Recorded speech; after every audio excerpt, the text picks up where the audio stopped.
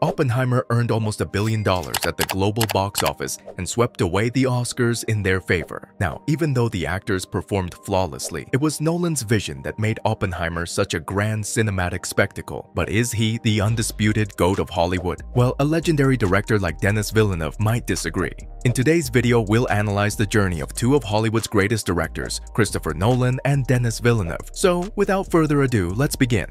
For his first ever feature film, Following, Christopher Nolan made a significant impact. While the movie didn't do well at the box office, his craft was praised by many critics globally. Then, in 2000, Nolan dropped the mind-bending Memento on our heads. Do you remember that flick? It told the whole story backwards, which was bonkers at the time. Scene by scene, it just screwed with your brain in the best possible way. We're talking a full-on masterclass in messing with linear storylines and our perception of reality as viewers. The movie blew critics' minds so hard that Nolan scored his first ever Oscar nod for that brilliant original screenplay. He announced himself as this bold new voice, unafraid to demolish conventions. Meanwhile, up in Canada, another young genius filmmaker was making his mark in his unorthodox way. Denis Villeneuve spent his early days mastering emotional storytelling through these super gripping, acclaimed French flicks like Maelstrom and Polytechnique. Low-key movies, but they packed one hell of an emotional punch. Then in 2010, Villeneuve's Incendies completely shook us. This haunting drama dug deep into the traumatic aftermath of a brutal civil war through one family's unbelievably heavy journey. With its visceral looks at human suffering and survival, plus Villeneuve's masterclass in tension building, the film left audiences wrecked.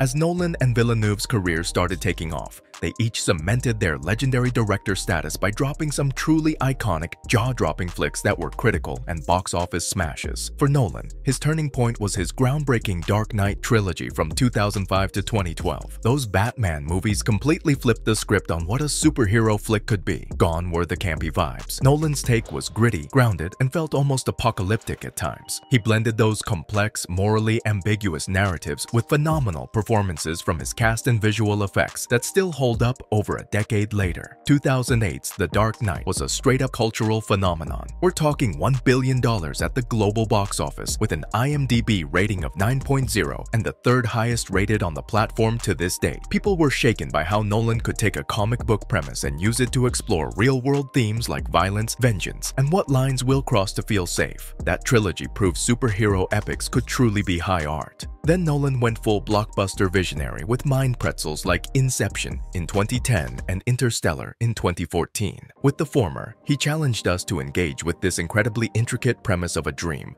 within a dream within a dream. The visuals and emotional core anchored the high-concept madness. Interstellar took us on a cosmic voyage exploring humanity's place in the universe through stunning, exploratory space travel. Nolan blends those cerebral premises with pure spectacle unlike anyone else. He's mastered toying with our perception of reality through innovative effects and non-linear storytelling. Meanwhile, Villeneuve was blazing his trail to global fame and acclaim through a series of films that just absolutely gutted you with their rawness and authenticity. His mainstream breakout was 2013's Prisoners, a crime thriller souped up on dread and moral complexity that showcased Villeneuve's gift for extracting haunting performances from his actors. Then with flicks like Sicario, Arrival, and his sci-fi epic Blade Runner 2049, Villeneuve staked his claim as this generation's master of brooding atmosphere and intimate character arcs, probing the human condition. With Blade Runner 2049 especially, he reinvigorated a beloved franchise by innovating its futuristic world-building while still capturing the existential essence of what made the original so revered. Blending that grand visual scope with resonant philosophical themes is Villeneuve's superpower. So in their unique ways, both directors rocked Hollywood to its core.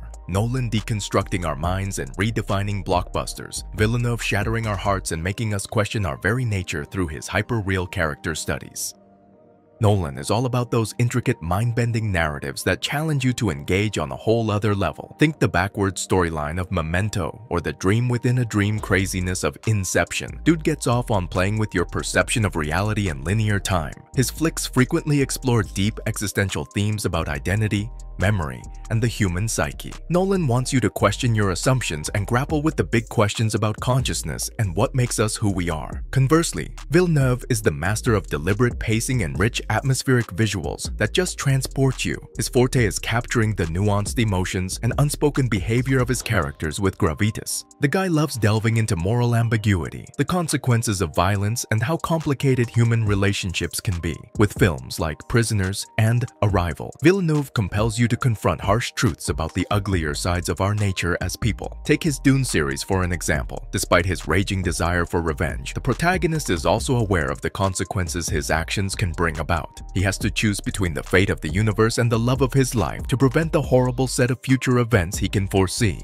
When it comes to raking in awards and setting box offices on fire, Nolan and Villeneuve have emerged as two of the biggest forces in modern filmmaking. Nolan is an absolute awards juggernaut. The man has racked up 18 Oscars through his movie's critical acclaim over the years. However, Oppenheimer was Nolan's first Oscar win for Best Director after being nominated once before for Dunkirk at the 90th Academy Awards in 2018. But Nolan doesn't just play for the critics. He's a straight-up box office titan too. His flicks have grossed over $4.7 billion worldwide to date. The Dark Knight Rises alone made over $1 billion. His recent movie, Oppenheimer, not only swept away most awards at the Academy Awards 2024, but also made an impressive $952 million.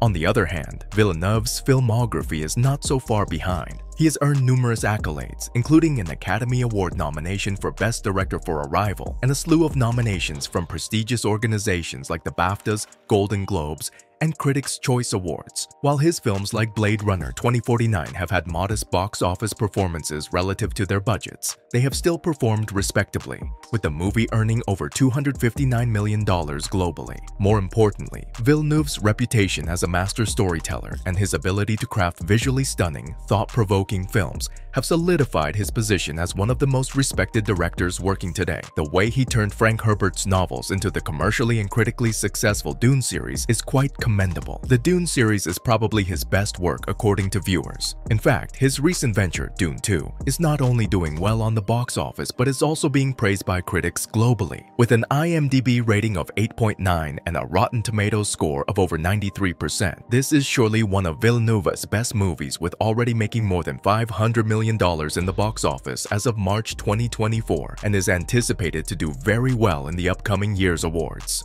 So that's it for today. If you ask my final thoughts on this comparison, I will say that in terms of legacy, Christopher Nolan is far ahead. If you enjoyed this video, don't forget to like, subscribe, and press the bell icon.